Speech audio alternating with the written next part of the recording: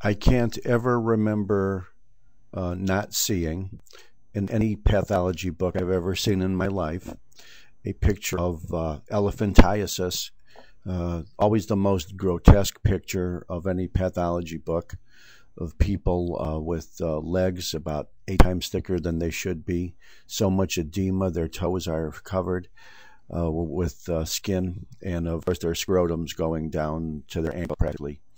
We were told that was because of worms, roundworms, which obstruct the lymphatics. Well, the disease which causes this is called filariasis.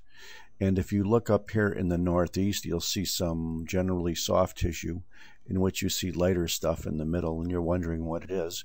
And then when you blow it up a little bit down here, you could see it. Sure, it looks like it might very well be fibrous tissue, but we see something that is perhaps by now recognizable as non-human.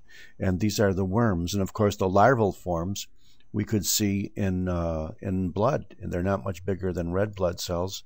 The bigger forms we could see out here look like many of the parasites do, in that they just don't look like normal tissue.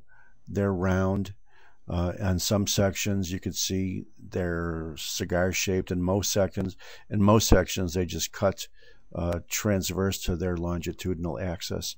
This is filariasis, and specifically you may remember that this is caused by roundworms, one of the 3 types of worms that infect humans as parasites, and the classical organism is Wuchereria bancrofti.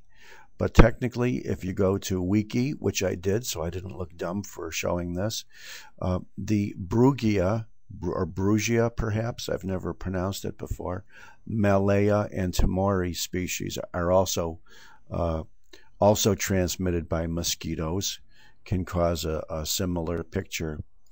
And once again, with a lot of these parasitic diseases, you'll probably never see one, but that doesn't hide the fact that about 120 million people have this, mostly in tropical countries. Well, I thank you very much.